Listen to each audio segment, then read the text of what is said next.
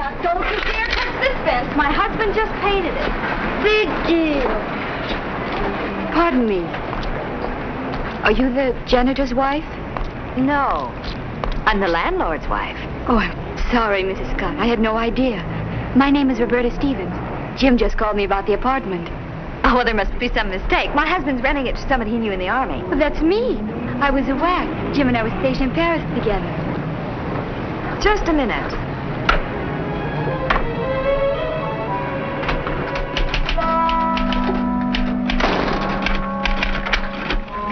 So you were saving that apartment for an old war buddy, huh? Oh, is Bobby here? Why didn't you tell me it was a girl? I tried to, but you wouldn't give me a chance. You didn't try very hard. Oh, now, look, Bobby...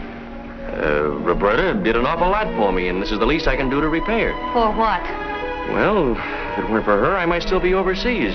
She got the colonel to dig up a replacement for me and pull strings, so I got on a plane instead of a transport. Well, couldn't we show our gratitude from a distance? Well, you wouldn't discriminate against a veteran just because of sex, would you?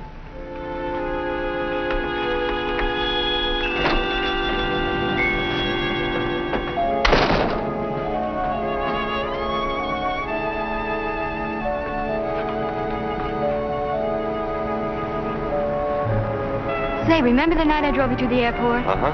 Well, on the way back to Paris, I hit a hay wagon. You never saw such a mess. Took me days to get the straw out of my hair.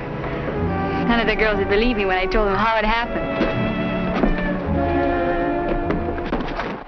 How soon can I meet her? Well, if you want to come over some afternoon and help me clean up the yard, why... Pardon me. Oh, hello, Mrs. Scott. I brought you the rent. Thank you. Seems strange giving money to a man you know. I'll bet it does. In case you didn't catch my name, I'm Ed Forbes. Oh, yes. I've heard a lot about you from Jim. You're a lawyer, aren't you? I practice before the bar, also behind it.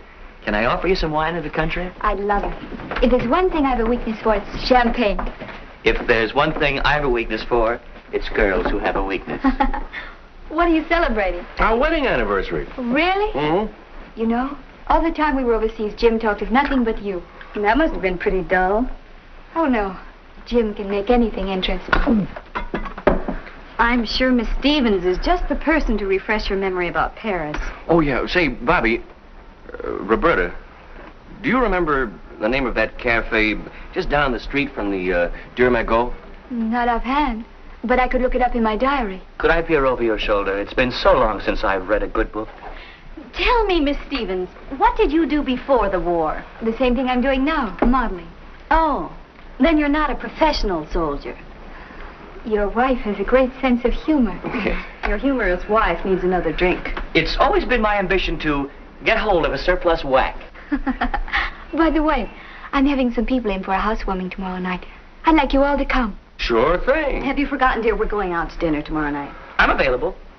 Well, I think I'd better be going. I've hardly unpacked yet. Do you mind if I come along and help? 3 hands are better than 2. Thanks for the drink.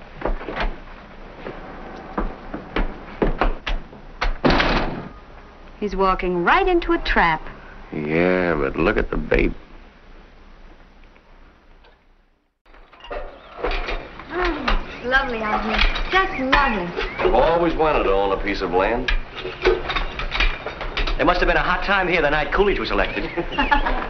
Jim, your friend Charlie is back from his business trip. Do you think we ought to notify the FBI? What for? Mr. Gray said to forget it. Who's Charlie? He's one of our tenants, and Connie is convinced he's a master criminal or at least a polygamist.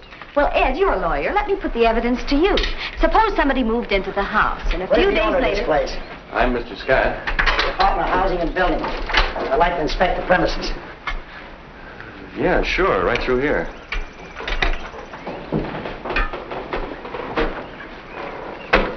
Why don't you slip into something comfortable and join us? Well, I wouldn't want to give the boys too much inspiration.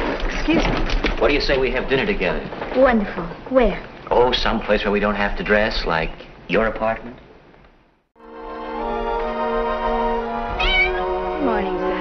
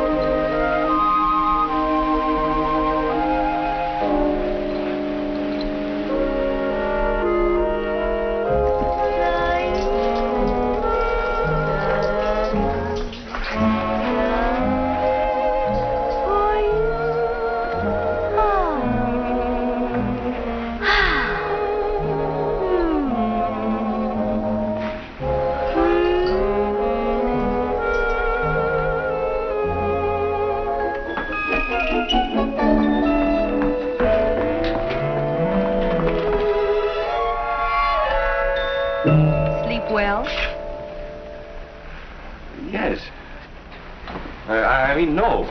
I was just... My hammock broke down. Roberta's apartment was empty. She was away over the weekend on a modeling Never mind job. about that now. Look at this. So what? That's the same woman we saw Charlie having dinner with. How can you tell? She's only got half a face. And the description of the man who swindled her sounds exactly like Charlie. You're jumping at They're conclusions. jumping at me. Listen. Mrs. Fraser met the dignified old gentleman at a swank hotel where he was registered as Peter Chadwick. After a whirlwind courtship during which he showered her with gifts, Mr. Chadwick proposed marriage. He also offered to invest part of her capital in his alleged enterprises. The attractive widow turned over $12,000 to her fiancé, and that was the last she saw of him. After waiting a week, she notified the police. Well, that's the big business deal that Charlie pulled off. There's probably some very simple explanation for the whole thing. Let's go downstairs. And how do you explain this? From the man's method of operation, the police have concluded that he is the notorious Charlie Price, who is wanted on similar charges in at least 7 states. Over the past 15 years, he has defrauded scores of gullible women of a reputed $500,000. Poor Edie. Confidence men don't go around marrying penniless widows and lending money to strangers. All right, we'll give him a chance to prove himself. Now, let's do it right now. Oh, I wondered where you disappeared to. I know what you're thinking, but you could be wrong, too. I don't care where you spent last night or any other night. But Roberta just got back. I was still asleep, and I didn't know I'm it. only talking to you because this is an emergency. But that doesn't mean I'm speaking to you.